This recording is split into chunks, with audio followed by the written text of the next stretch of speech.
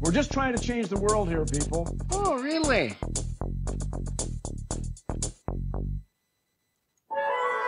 It's time for another good idea, bad idea. Good idea. Welcome back to ORLY Radio 135D. This is the Good Idea segment, recorded Friday, December 9th, 2016, where we dismantle the current events for your edutainment through mostly rational conversations that make you go, oh, really. I'm your host, Andy Cowen, with my usual suspects. I've got Stephen Griffith and Daniel Atherton back. Welcome back, gentlemen. And of course, if you find that we've made any mistakes or are just horrible people and you have to mention something to us, there is always an email address at orlyradiopodcast@gmail.com or 470-222-6759. You can also harass us on social media. We're out there too. So you should be able to find us. Okay. Now, some good ideas. We got three for this week. Japan uses QR codes to help track citizens with dementia. Ooh. Yes. You know, we've been following the whole dementia and mental health beat for a while now. So I'm glad to see that this is in Good Ideas. Yes. A company in Uruma near Tokyo has developed a tagging system for members of the public at risk of getting lost. The 1 centimeter square stickers hold an address, telephone number, and unique identity number for each user. It is a free service launched this month and is a first for Japan. The initiative uses a system of QR codes, was set up to help reunite family members with their elderly loved ones in the event that they go missing. And the nice thing is that the stickers are water resistant and remain attached for an average of 2 weeks. And can be more discreet than other items such as badges, as they can be attached to toenails or worn beneath socks. And again, sometimes dementia patients, when they get lost, don't end up with certain articles of clothing on. Those get lost too. So having a means of being able to quickly and conveniently identify somebody who is in an unfortunate situation by having these QR codes, say on a thumb or a big toenail, can be of immense use, not just for the patient and the families involved, but also this is a major help for public servants, law enforcement, when dealing with these individuals, because you can get the information quickly without necessarily the individual being completely lucid. This is pretty brilliant. I would love to see this go more wide. Cast that net over to the United States, for instance. But Japan is facing an aging population with more than a quarter of its citizens aged 65 and over, and that is set to increase to 40% by 2055, with the population expected to shrink from the current 127 million to 90 million in that time. Yeah. As another article that I was reading that was more just human interest earlier in the week, saying that they're going to lose 37 million people. Yeah, because between now and 2055. A lot of people have entirely just given up on the concept of dating. Oh yeah, I read that article. I love that one. It's essentially what's happening in Japan now, if I may. Go ahead. Yeah. Is they have started, instead of this whole getting together and doing dating culture and everything else, essentially what has started happening is people are just simply marrying their long-term friends. Because Japan is in the middle of a breeding crisis, is the best way to put it, in the fact of people just aren't getting married or having kids or any of that. So their population is actually one of their fastest declining in the world because of this. Yeah, a lot of it is due to just how hard the Japanese work. To put it in unfortunate terms, your typical salaryman over there in Japan. I mean, we think we have a hard time with 40, 45-hour weeks here. They can possibly be putting into up to 60, 80 hours a week. They don't have time to date. They don't have time to have a family. work-life balance is completely out of whack over there. Mm-hmm. And then societal pressures and everything else. Who's got the time to date? And who has, after being ground that far down, the willpower to handle rejection? Well, along those lines, I listened to a podcast, I believe it was Radio Lab I was listening to, and they were interviewing this guy who worked over there for a while, and he said, he worked in a host bar as an American. And he said, he had one of his favorite clients who was this, early 40s Japanese woman who'd come in there and spend, $300, $400, $500 an hour just to spend time with him. Whew. Yeah. And he had to ask the question at some point, why don't you have a boyfriend or everything else? And her whole thing was, I dated when I was like 18, 19, but then I stopped, and after college, I just got a career. And she just didn't date anybody after that. She didn't, or really get with anybody. It's just go, career, hardcore. And now she's in her, mid-40s, and, no family, no husband, no children. Wow. Who's got the time? Yeah, who's got the time? Well, I've apparently made the time, but I'm just one of those stinky Americans. So, Japan's an interesting place. Yeah, with interesting problems. But speaking of time, that actually transitions well into our next article, which is U.S. IKEA employees will get better paternal leave. Okay, This is a fantastic segue, actually, from that one.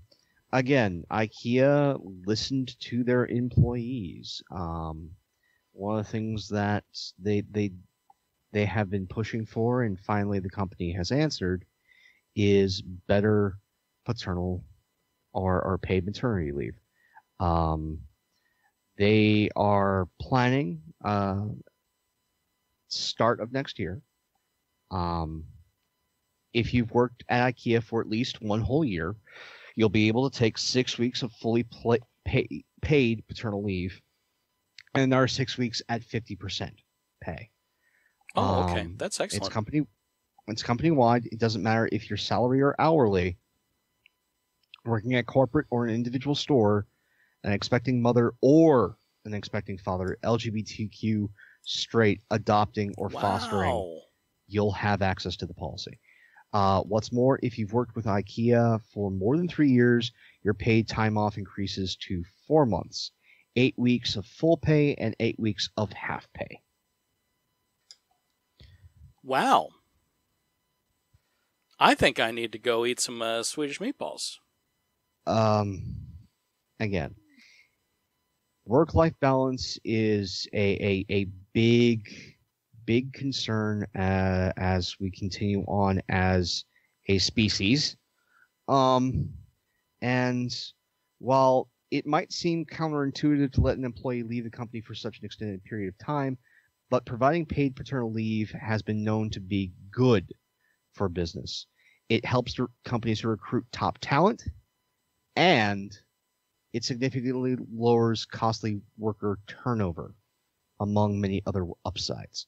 And as we've seen from previous shows, turnover can cost, on average, $2,100. And that's just in the replacement of the employee. That doesn't include talk about productivity downturn or downturn in overall morale. That it doesn't measure those factors. Yeah, I saw estimates of some of those costs being like $11,000. Every time you lose a person and have to replace them, that's kind of the cost. So how many times do you want to do that in the course of a year? You want to be careful with who you're picking. Don't understand a lot of American corporate culture or just business culture in general, which act as a grinder.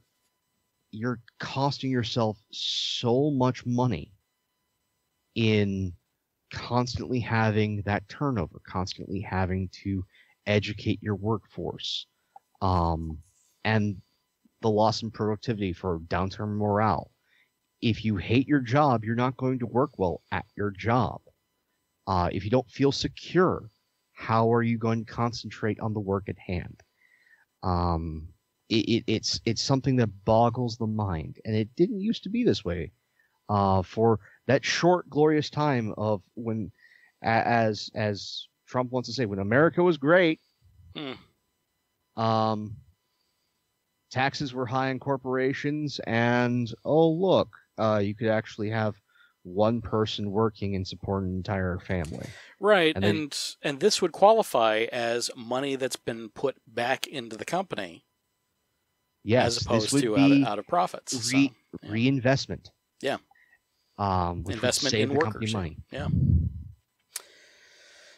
Just, giving those ideas out there, folks, if you happen to own a business, taking care of your workforce is not a bad idea. They, you take care of them and they will take care of you. That does build loyalty. Also, it helps attract top talent. Yeah. If you're wondering why, when you put out an ad for work, that you're getting all these crazy people, bozos, what have you, you feel like you're reading through applications of the dregs of society. Well, what is your company's reputation? Mm-hmm. You have to ask yourself that. And what are you offering? If you want somebody good, you have to offer something good. Otherwise, they'll go elsewhere. Now, the other further good news for those at IKEA is they're looking at also introducing a new sabbatical program for employees that don't want to become parents. Oh, that's nice. So, those who have, like 7 years of experience will be able to take more time off. 3 months of unpaid leave. Now, that's what sabbaticals are. They're unpaid leave. Yeah. But with a guarantee that their job will still be there when they come back. That'd be so amazing for people that actually want to travel. And can't because in doing that, they quit their job. And then they might not have a job when they come back. That's a huge thing. Or, for instance, look at it this way.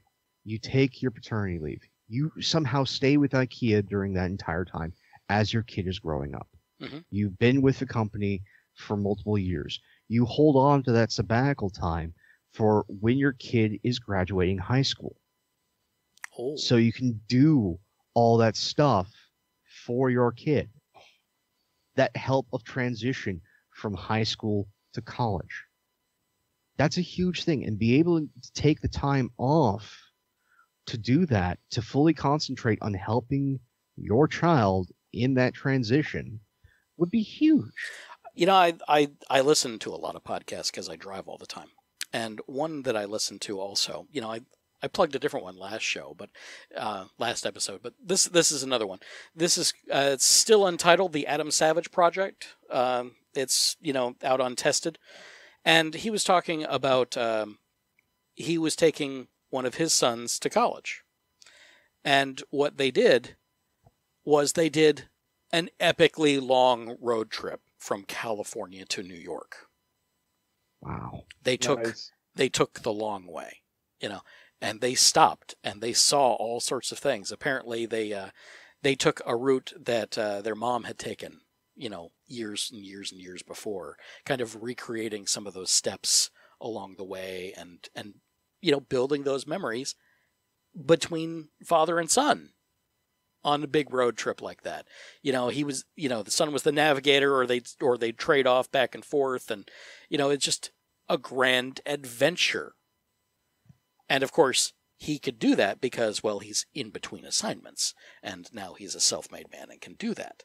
But yeah, this is the kind of thing that a sabbatical would allow you to do.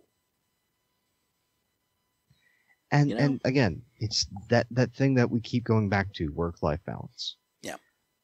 And the studies keep showing, for any business owner that listens to this show, I implore you. I have read study after study after study of, you want to be incredibly successful? Cut back. I'm not saying the 6-hour day. I'm saying the 7-hour day. Something that's done over in Germany. You only work 6 hours, though. You get a full hour for lunch. Why? Phone calls, checking up on kids, just taking the time Mm-hmm. to center yourself so you can then attack. We're only good working 6 hours a day. That's when we're the most productive. Yeah. Is a 6-hour day of work. That's where you're going to get the most out of your employees. Dragging it further just lowers productivity and happiness. There are Also- there are some people that can do other things. You know, a one size fits all doesn't always work. Like for me in particular, I would like 4 10s. Well, there's also You know- studies that show that That way I Life would expect- have that whole other day. life expectancy actually goes up if you have 3 days off a week. That we've got studies now that show this. Oh, wow. No, life expectancy. You're pretty much by having having a 3-day weekend every week Mhm. would increase your life expectancy by 15 years. Holy crap. It's because you Wow. can take care of your life. It's Yeah. also because you need that third day. And the reason you need that third day, and it needs to be straight, is because the first day, you're just distressing. You're just finally getting out of work mode. Yeah, I That's- recently took a couple weeks off because, you know, it's the time of year to do that. And I had grand plans to just attack things that I needed to do, projects around the house, you know, paperwork that I've needed to file for a long time. I need to do estate planning and all sorts of crazy stuff. And for the first 3 days, I was absolutely useless. I got nothing done. It was just changing modes. It really was changing modes. And I hadn't taken that amount of time off in so long that it was really changing a lifestyle change entirely. So, No, yeah. but you need that first day just to unwind. Mhm. That second day is when you get to be you again. That's the restorative day. Yeah. And the third day, you're already mentally and physically gearing back up for going into work. You may do other things. You may have fun. You may spend time with family. But you are already putting your body into a de-stress mode. It's just default. That's what they're finding. Yeah. So the same thing with when you're going back to work, where Monday is a useless day. Tuesday, it's pretty good. It's pretty good. It's getting better. Wednesday being, you know, really the most productive day that you're going to have. And then Thursday, you're already starting to wear yourself out. And then Friday, you're so looking forward to the weekend, you get nothing done. Yeah. But also that's another thing in cutting back hours and having that full hour lunch, that full hour break is it helps you be more productive. There's also been work studies. I've been really following into this the concept of flow, which is when you finally are clicking at what it is you're doing. Oh yeah. For most people, it takes 90 minutes of working before they hit flow. And if you're constantly being interrupted, you never, ever hit flow. Yeah. But it takes 90 minutes on average to get into flow. And once you hit flow, you can maintain it for up to 4 hours. Yeah, I did that the other day. But then your body will break out of flow just naturally. Sure did. Sure did. I was whipped after that, but it was a very productive day. So you need an hour and a half to get into flow. Mm-hmm. And then you get 4 solid hours of work accomplished. And then your body will naturally break out of it.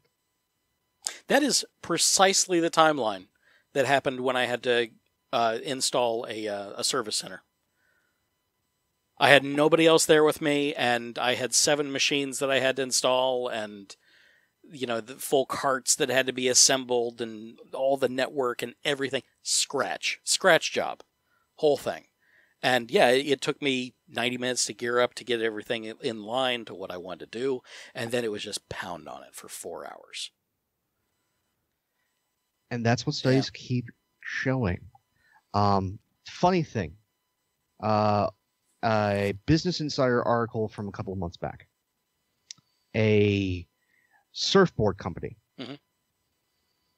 completely changed how they did business. They work a 5-hour day. And they changed their mentality for every single position towards production, having a production mentality. 5-hour day production day. Okay. Yeah. And they increased their profitability by $5 million. Okay. And here's the thing. Not every day is a 5-hour day.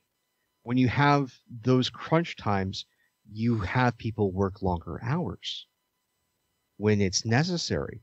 But when it's not necessary, you crunch down to a 5-hour day. Also, you don't pay anybody hourly. Everyone's salary. Everyone. So you know that your hours are going to flux. That is a difficult thing. I was salary for several years and was abused by that. Yeah. And then a lawsuit came around, a big class action lawsuit, and the company that, not the company that I worked for then, but the company that bought that company, changed everybody to hourly, non-exempt, available for overtime, because they were sued over it. Because in that salaried position at those tiers, at every tier, those people got shat on heavily. So now only supervisors and above are eligible to be salary exempt. Again, that is the predation of corporate culture here in the U.S. I know, but that was the way that the law ended up stepping in and forcing their hand to do that. So to make everybody salary, though it would work out for some people, for some companies it wouldn't. You know, and it could end up being illegal for them to do. Well, I'm just saying, under this one instance, this company, this surfboard company, changed everybody's salary. Most of the times, you're only working a 5-hour day. Yeah. However, when their season kicks in, you work longer hours. But when season phases out, you only need to be in here 5 hours a day. Yeah. And when asked, well, how does that affect your customer base? And they go, the customers adapt. Demand for our product is where it's at. Mm-hmm. And if they want what you have, they will adapt. In fact, because they maintained those 5-hour days, the customers adapted to know that's precisely when we need to come in and would plan their days accordingly. Yeah, if those are the work hours, those are the work hours. There are very few people that will demand it be longer. It depends on the business. It definitely depends on the business. Many of the places that I service are 7 a.m. to 3:30. It sucks if you're an afternoon person, but boy, if you're a morning person and you can get your butt up to go do what you need to do before work, you're golden. So it all depends. So yeah, again, it's planning your day accordingly. So it's interesting, and this is really fantastic news about IKEA. I'm really a big supporter of IKEA. I poo-pooed them, when I first learned about them, thinking that it was mostly just like the old Souter furniture, all slammed together and would break on you in no time. But really, yeah, they've got some furniture that's like that. But I noticed that there was very much a graduated scale of, if you pay more, you get a better product. It all depends on what your market is. If you don't have the whole lot of money, but you still need that piece of furniture, you're going to find something. But if you have more to spend and you have more refined tastes or different requirements, they've got that too. They're big stores, lots of products. Oh yeah. So there's something for everyone there. So and apparently something for everyone that works there too. That's fantastic. Really love the whole sabbatical idea. Let's see. Nikola Tesla back in the news. Well, at least his Wardenclyffe lab. is back in the news. Yeah, so wonderful thing. The Wardenclyffe lab, for anybody who knows, Nikola Tesla, wonderful inventor. Screw Edison. He was a screwball, but he's our favorite screwball. He invented a lot of stuff that we now use nowadays, but his lab, the big one that you always see in the pictures of, had a giant tower in the background. His lab, over time, was basically let go to waste and was partially destroyed. What has happened is there's been enough money thrown at this because the idea of people wanted to get together and make a Nikola Tesla museum. And basically want to take his lab at Wardenclyffe, which is one of the last ones he's got that still exists, and re-up it, recondition it, rebuild it, and make it a wonderful museum site to show everything he did, all this, and give him the recognition that honestly he deserved. Well, on Sunday, the American Physical Society is going to present a plaque to Wardenclyffe and declare it a World Historic Site that will raise, of course, its awareness of physics and commemorating past scientific progress and pay homage to Tesla's incomparable achievements. So, yes, he died a while ago, but he's finally getting what he deserved for so long. And, funnily enough, one of the major contributors to this has been Elon Musk, the owner of Tesla Motors. And also the guy that does the oatmeal. Yes. Different guy, obviously. Not Elon Musk. No. But yes, Tony Stark is paying heritage to Howard Stark, essentially. Kinda, yeah. It's kind of like that. $3.5 million in donations and grants among contributions from Elon Musk. 2 years ago, pledged $1 million towards the rebuild. Yep. Because I also remember back in the day, because they were just thinking of going, say, because it was a Superfund site that was just a piece of land that had the stuff on it, and they were just going to look at walking in and just, look over, putting up the stuff in there. When that plan was announced, that was an idea that was going to happen. I remember that there was this huge push going, no, we need to buy this land and, purchase it and make this museum because it's the last lab that he had that's still intact. And yeah, over $850,000 was raised 3 years ago to purchase that land.